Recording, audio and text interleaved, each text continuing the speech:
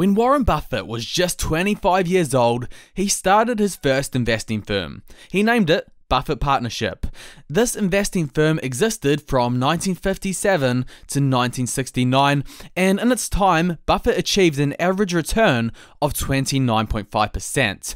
And the interesting thing about the way Warren Buffett invests is that he actually uses very simple methods when it comes to investing to achieve these high returns.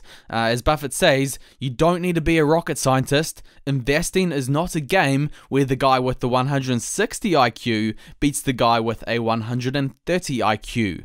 Rationality is essential. So the key with achieving high returns is being rational and following simple strategies and sticking to them when times get tough. Now, what I want to do in this video is teach you 7 investing rules that Buffett has used to help achieve such a high return. But I'm not saying that you're going to achieve a return as high as Buffett. I mean, he has dedicated his life to investing, and he's a very wise man. Nevertheless, if you can follow these 7 investing rules from Warren Buffett, it will drastically help your overall long-term return.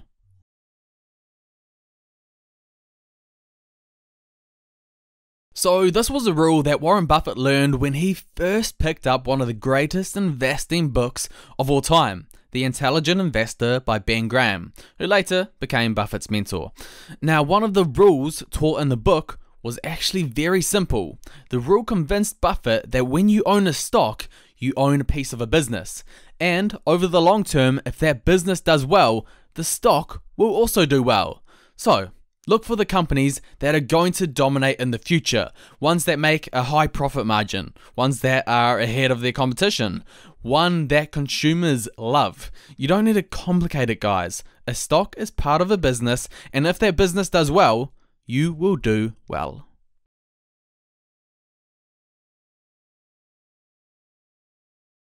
This may be considered an unpopular opinion from Buffett, but most news that you consume is actually not necessary when it comes to investing. You see, the thing is, news programs like CNBC, news websites, financial YouTubers, they're all paid to get as much views as possible. So what they do, they create as much hype or tension, they create as much news as they possibly can in order to get those views so that they can get paid more. You really only need to pay attention to about 5% of that news. As Buffett says, owners of stocks, however, too often let their capricious and often irrational behavior of their fellow owners to cause them to behave irrationally as well, because there is so much chatter about markets, the economy, interest rates, price behavior of stocks, etc. Some investors believe it is important to listen to pundits, and worse yet, important to consider acting upon their comments. Don't worry about the pundits, and don't worry about most of the news. Pay attention to the key and important details, and that's it. Now, I hope this is a financial principle that you have been taught before. Compound interest is powerful. When you get dividends or capital gains and you let that compound on itself and grow like a snowball, you can make a lot of money. But if you're constantly buying and selling stocks, you're not letting compound interest do its thing, and you will miss out on a lot of returns, just like the blue line. That's why they say it's all about time in the market, not timing the market. So the key with investing is when you buy a stock, you should really plan on owning that quality business forever. And you know, that's why Buffett has owned stocks like Coca-Cola, Wells Fargo and American Express for over 25 years. As the great Phil Fisher says, if the job has been correctly done when a common stock is purchased, the time to sell is almost never. Now, the great thing about investing is that we're not in this alone. Even Warren Buffett, throughout his investing career, has always been learning and listening to other investors. When he was younger, he had the investing mentor Benjamin Graham, who taught him the ropes of investing. When he got a bit older, he always had Charlie Munger at his side to see if he had the right opinion on things. And the lucky thing for us is we've got the great investors to listen to and learn from as well. Obviously Warren Buffett, we can see the exact stocks that he buys each year and his overall portfolio. Ray Dalio, he's often on CNBC expressing his opinion on things. Same with Charlie Munger. But the key is we have to listen to those that we know and trust. Do we really have to listen to that pundit who's always raving about the latest hype on CNBC? Or the new YouTuber getting a lot of views talking about owning Tesla stock? Do they really understand investing? Do they really understand the intrinsic value of each stock? Only listen to those you know and trust.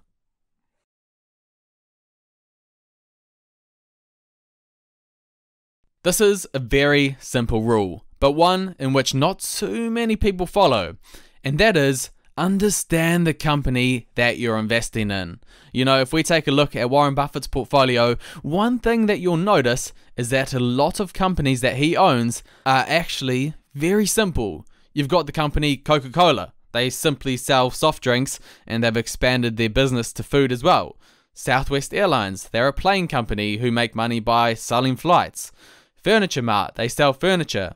Apple, they sell iPhones and other technology. Warren Buffett makes sure that before he buys a stock, he is capable of understanding the company.